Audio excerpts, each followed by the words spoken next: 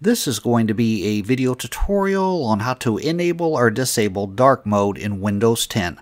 Let me jump over to my desktop here.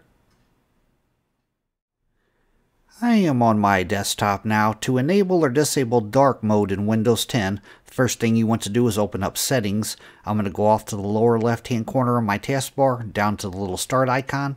I'm going to right click on the start icon. Then I'm going to go up to where it says Settings, and I'm going to click on Settings. Now in this dialog box that opens up, you want to click on Personalization.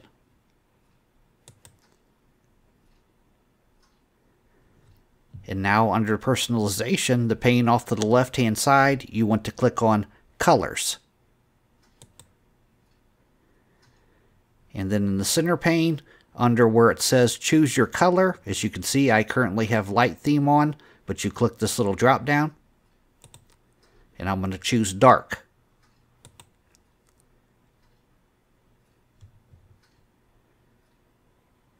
Takes it a few seconds to kick in, but now it is on dark mode.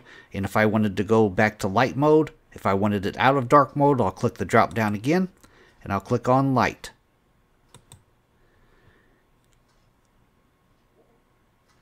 Takes it about 5 seconds or so before it kicks in.